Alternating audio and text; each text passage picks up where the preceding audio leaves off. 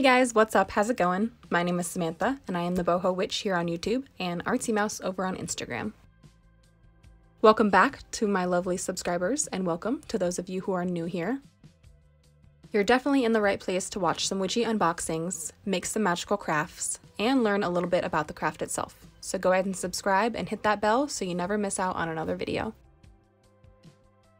In today's video, I'm going to be unboxing March's box from Tamed Wild. This is a monthly ritual box that costs around $20 with $5 shipping. It's a very consistent and very affordable box. If you guys want to get in on the magic yourself, go ahead and follow my affiliate link down below in the description.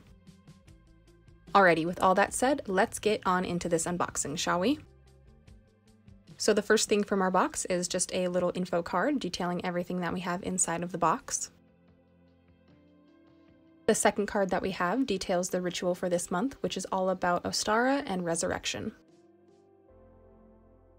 Then our third card gives us information on Ostara, the dates, the correspondences, some of the deities, and then a little bit of things that you can do around the house as well. After that, we have a cute little floating candle. This is for the resurrection ritual. I've actually never used a floating candle before, so this will be interesting. Next, we have a Rose of Jericho for our resurrection ritual. Appropriately nicknamed the resurrection plant, this dormant flower grows up to 5 times its size when exposed to water. As the water dries up, the plant slowly begins to shrink and curl inwards, storing its energy in its core to prepare for another cycle of rest.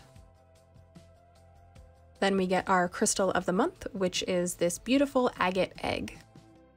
Throughout history, the egg has been a symbol of new beginnings, stored potential, clinical regeneration, abundance, and in some ways, the entire universe. Last year, for Ostara, we also got another agate egg that you see up here in the corner that I have as for decoration. It's kind of funny. Then we have a loose leaf tea from Tamed Wild. This one is called Ostara. This blend features chamomile and peppermint. It is perfect for a after ritual brew or as a offering to give to your nature deity. Next, we have a Bridget's Cross amulet. This is the second charm in the 2021 amulet series. There will be a total of 6 charms that we can collect in preparation for an end of the year intention setting ceremony. And last but not least, we have this tarot bag that features a little magic potion bottle on the front of it. You can also use it to store your crystals in, your pendulum, or your favorite oracle deck. Doesn't matter. Well, alrighty guys, that is all I have for you today from the March Tamed Wild box, all about Ostara and the magic of resurrection.